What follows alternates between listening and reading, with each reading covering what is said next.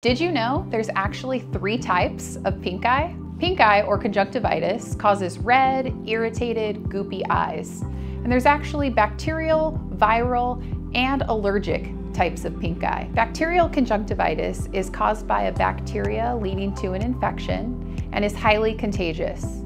It occurs most commonly in children, and it can be treated with an antibiotic eye drop course to speed along the resolution. Viral pink eye can occur both in adults and in kids and is also very contagious.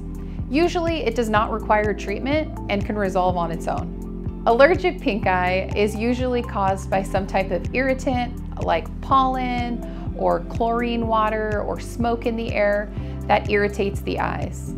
Treatment can be allergic eye drops that can help, or just avoiding the irritant that's causing the allergy to begin with. While mild cases of pink eye can often resolve at home without intervention, you should never use breast milk or redness-relieving drops as a form of self-treatment. If you're experiencing excessive pain, redness, or heavy discharge, you should seek help from an eye doctor immediately.